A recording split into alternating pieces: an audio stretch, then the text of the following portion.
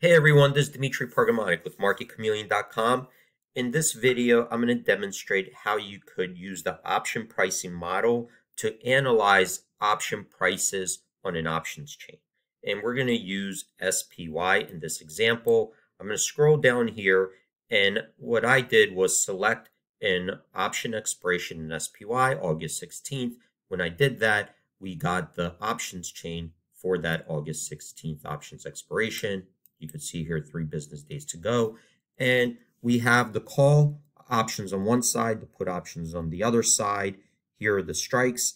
And next to each option, we have the price of the option and the implied volatility. And I do want to just make a quick note that you could see the implied volatilities on each option is different, and that's because there is a skew in SPY.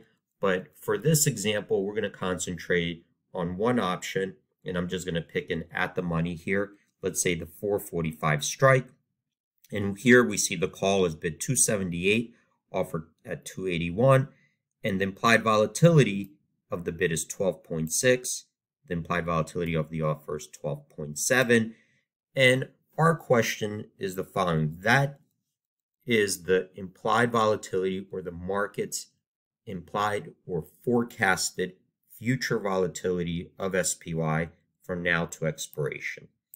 And if we wanted to input our own volatility, if we had our own forecast and we wanted to input that volatility and compare our price versus the market price and see the difference, how can we do that? So I'm going to show you really quickly. First, let's just pick a volatility that we would like to test.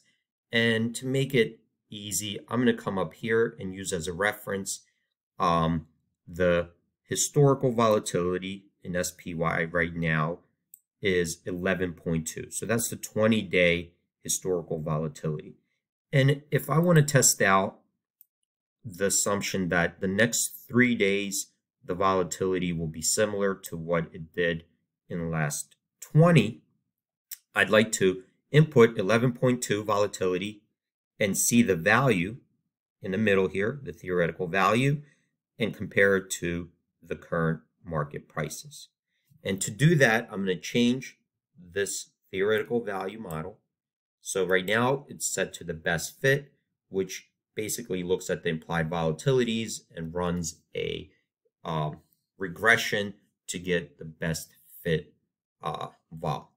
But let's come over here and put in a custom vol. I'm going to click on this custom volatility, and let's put in this 11.2. So I'm going to enter in 11.2 volatility, and then I'm going to hit OK. And what will happen is in this Theo everywhere, that we are going to get the theoretical value of the option using 11.2 volatility. Okay, so let's hit OK. And now you could see here, these are the theoretical values using an 11.2 vol. And here we could make a quick comparison. If our forecast is correct and that the volatility in SPY next 3 days will be on average 11.2, then this option is worth $2.51. So the market bidding 278 would be overpricing that option. And you could see here, these are the theoretical values using the option pricing model with the input of 11.2 volatility. So that is a quick way to analyze the option prices in an options chain by inputting your own forecasted volatility and then looking at the difference between your theoretical value and the market prices. So hopefully everyone, this was helpful, and hope to see you guys in the next video.